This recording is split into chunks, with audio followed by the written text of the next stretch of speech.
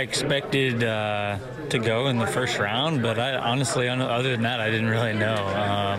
I was having a really good year at LSU, and we were still playing. We had just won, I think we were about to play in the regional, and then, we had won the regional. We were about to play in the super regional, and LSU kind of put together a nice little thing for my family and the team in our team room, and that's where I heard my name called, and obviously a day I'll never forget. And I remember my first thought was, I know nothing about Baltimore, so there's a lot I need to learn. It was honestly one of the most stressful days of my life. A lot of times, you're kind of told, or you have an idea of where you might get drafted. I thought I was going to be a little earlier than I ended up getting drafted, to be honest. So it was kind of a stressful day looking back. I mean, I know most people probably would say that it was like the best day ever, and after you get drafted, it's a huge relief, and it's what you work your whole life towards. But it can be stressful, especially if you're a junior in college and you don't know whether to go back to school for one more year, finish your degree, or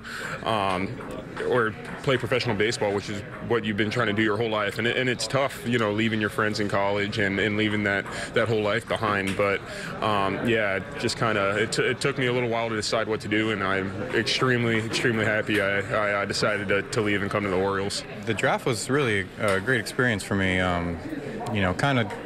Kind of being a nobody in college and going to a small school to actually getting an opportunity and having a chance to get drafted. And I remember in '08 it was like the first 6 rounds on the first day, and then like the next whatever on the second day, and I was drafted in the 6th round. So as the rounds kept going, I was like, I had everybody there hoping I was going to go on the first day, and I ended up getting picked in the 6th round.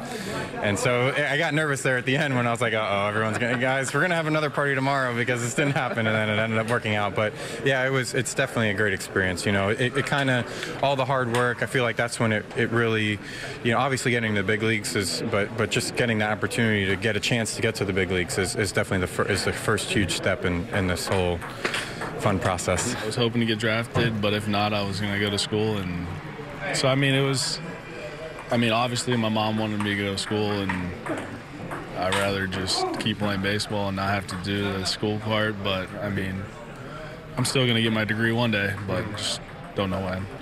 It was a great experience. Speaking of drafts, I want to jog your memory here and go back to 1976 and the 11th round, when you were drafted by the Houston Astros out of Arizona State. Right. I'm sure maybe you can remember it like it was yesterday, because it's such a special day in your life. What do you remember about it?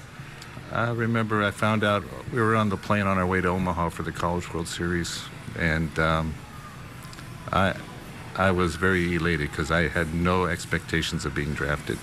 I was the 3rd-string first baseman. I was the 6th on the depth chart in the outfield. I coached first base for my college team. I pinch ran, I pinch hit, things like that. So to be drafted in the 11th round was pretty special.